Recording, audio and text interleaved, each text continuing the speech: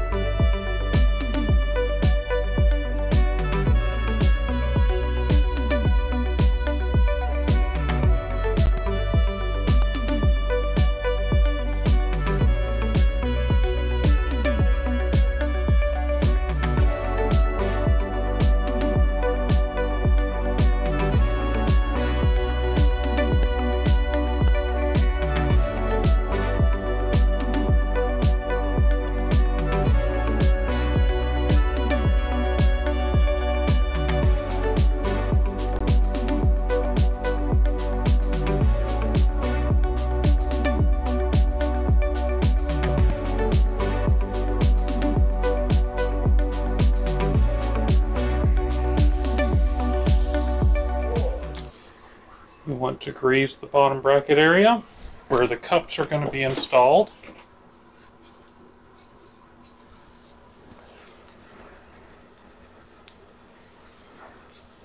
I like to put a little bit of grease on the cups themselves as well.